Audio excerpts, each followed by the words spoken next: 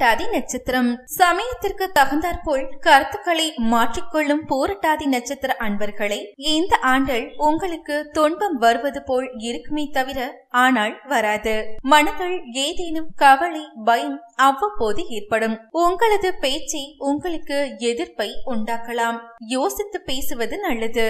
ஆன்மீக எண்ணம் அதிகரிக்கும். தொழில் வியாபாரம் மூலம் வரவேண்டிய லாபம் தாமதப்படும். எதிர்பார்த்த நிதியுதவி ஓரளவுக்கு கிடைக்கும். ஆர்டர்களுக்காக இருந்த அலைச்சல் குறையும். உத்தியோகத்தில் இருப்பவர்களுக்கு விருப்பமில்லாத மாற்றம் வரலாம். குடும்பத்தில் வீண் வாக்குவாதங்கள் ஏற்படும். கணவன் மனைவிக்கிடையே நிதானத்தை கடைபிடிப்பது நல்லது. பிள்ளைகளின் உடல் ஆரோக்கியத்தில் கவனமாக இருங்கள். உறவினர்கள் நண்பர்களிடம் கவனமாக பழகுவது நல்லது. பெண்கள் எந்த ஒரு காரியத்தையும் செய்து முடிக்கும் வரை அந்த காரியம் முடியுமோ முடியாதோ என்ற மனக்கவலை இருக்கும். வீண் அலைச்சல் குறையும். கலைத்துறையினருக்கு அடுத்தவரை பார்த்து எதையும் செய்ய தோன்றலாம்.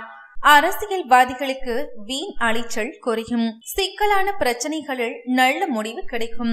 மாணவர்களுக்கு கல்வியில் வெற்றி பெறுவது பற்றிய சிந்தனை மேலோங்கும். மனக்கவலை இருக்கும். சக மாணவர்களுடன் வாக்குவாதங்களை தவிர்ப்பது நல்லது. உங்களுக்கான நன்மை இடமாற்றம் ஏற்படும். எச்சரிக்கை.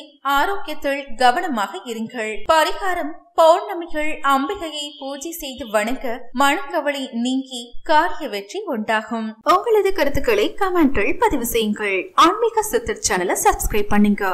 மேலும் இந்த வீடியோ உங்களுக்கு பிடிச்சிருந்தா லைக் பண்ணுங்க, கமெண்ட் பண்ணுங்க, மறக்காம உங்க ஃப்ரெண்ட்ஸுக்கு ஷேர் பண்ணுங்க. டிஸ்கிரிப்ஷன் பாக்ஸ்ல கொடுத்திருக்க ஆப்பை இன்ஸ்டால் பண்ணுங்க.